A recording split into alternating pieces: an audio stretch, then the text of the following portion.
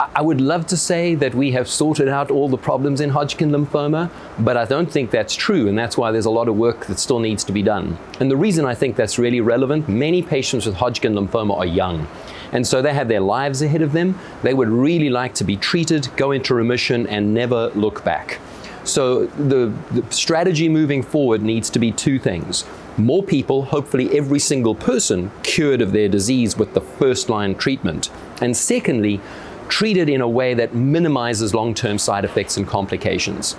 Because again, many of the things we give have profound effects on other body organs and functions, and that can certainly impact people in the long term. So the next steps I see are optimizing the treatment. You mentioned PD-1, comparing to see whether that can be added or compared to the AVD chemotherapy plus brentuximab.